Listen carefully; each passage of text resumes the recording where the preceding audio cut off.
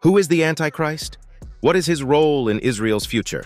Are you curious about end-time prophecies? So let's dive into the video to know. The Antichrist in the Bible is described with various titles, like the man of sin and the lawless one. He will become a global ruler and everyone will be under his control. People won't be able to function independently. According to the Bible's book of Revelation, an Antichrist emerged from the European coalition. At the beginning of his rise to power, he took control of 3 nations. Then, using that as a base, he extended his dominion over the European coalition and, ultimately, the entire world. To exert his control over the world, the Antichrist uses a strategy involving what's known as the mark of the beast. This mark is essentially a license that regulates many aspects of life, particularly the economy. To qualify for this license, people are required to worship the beast, who is the Antichrist. This worship of the beast, as described in the Bible, leads to the concept of the mark of the beast. Through this strategy, he gains power over the entire world. A significant thing the Antichrist does is to make a covenant with Israel at the start of his career. In this agreement, he promises to safeguard Israel from its Arabic adversaries. Israel, in response, disarms and focuses on rebuilding its economy, enjoying a period of peace. However, as foretold in the Bible, the Antichrist, after 3.5 years, breaks this covenant. He invades Israel, violates their temple, and destroys it.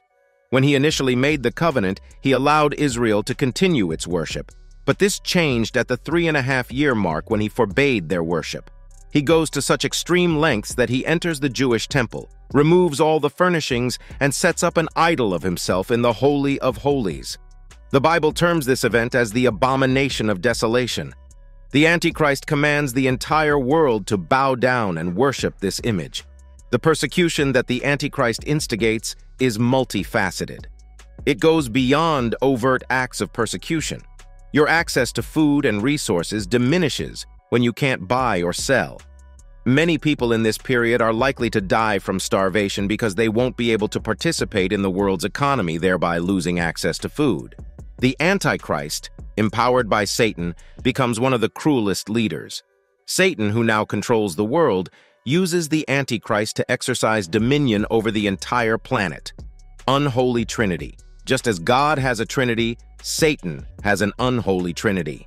In this unholy Trinity, Satan corresponds to God the Father, the Antichrist to God the Son, and the false prophet to God the Holy Spirit. They are empowered by Satan, and their purpose is to engage in extreme evil. Now, what unfolds next in these end-time events? As the Antichrist assumes control, he marches against Israel to wipe them off the face of the earth, echoing the former president of Iran's ominous statements. These terrifying plans come to fruition. As he advances toward Israel, other armies unexpectedly approach from various directions. They come from the north-south, and the Eastern Army crosses the Euphrates River. The Antichrist must pause to address this new development. Ultimately, all these armies converge, unaware of a common opponent, which they discover when Jesus Christ returns. 4 powerful leaders, the beasts. In the end, 4 powerful leaders will come onto the world stage with 2 main goals. The first goal is to conquer the world and become global rulers. This means they'll take away our freedoms and civil liberties, and we might end up as state subjects. They won't allow us to enjoy our rights. Their second goal was to conquer Israel and harm the Jewish people. They want control of Jerusalem, preparing the way for a fake Messiah. Right now, many nations around Israel are hostile toward them. Anti-Semitism is on the rise, even among university young people, leading to violence and destruction. This big prophecy is playing out in the news every day.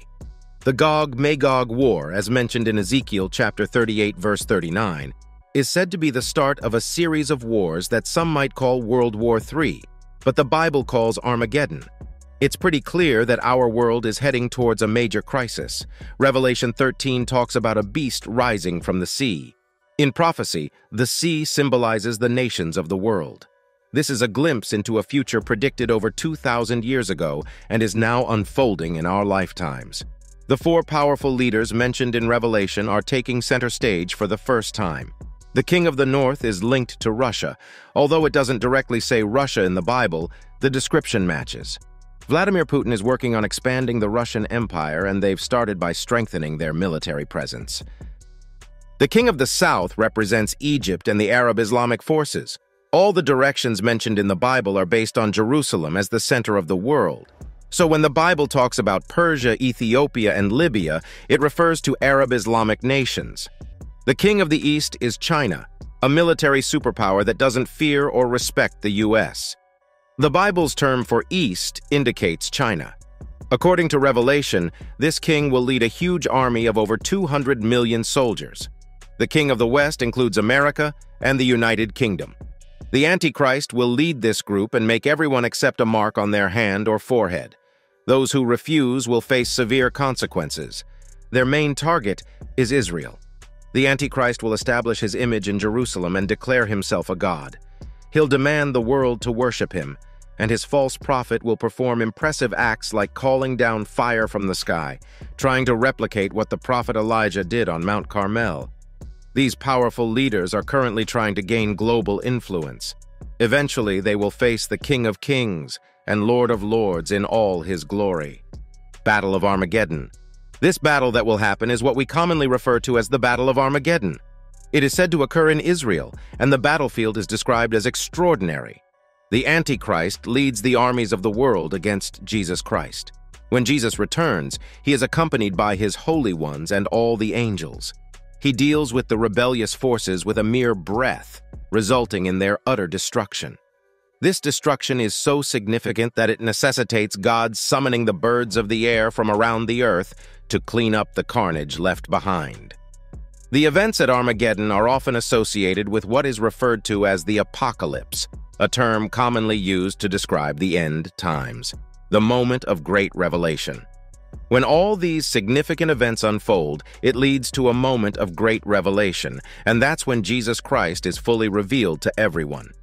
This moment is the real apocalypse, and the revelation is about Christ, not destruction.